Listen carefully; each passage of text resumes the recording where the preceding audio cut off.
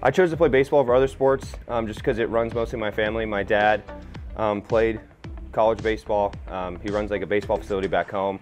And then my mom was a college softball player as well. So I chose to play baseball because I felt like it was meant to be. I played other sports, hated them, tried soccer, cried, tried hockey, cried, didn't want to do jumping jacks and karate, and tried baseball and slipped with my bat the first night I got it.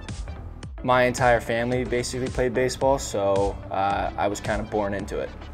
The only other sport I really played growing up was basketball, and I think my ability to play baseball just was over top of that, so it's just the sport I stuck with. I played basketball up until I was a sophomore in high school, and then decided to quit and focus on baseball. Well, pretty much baseball was the only sport I played.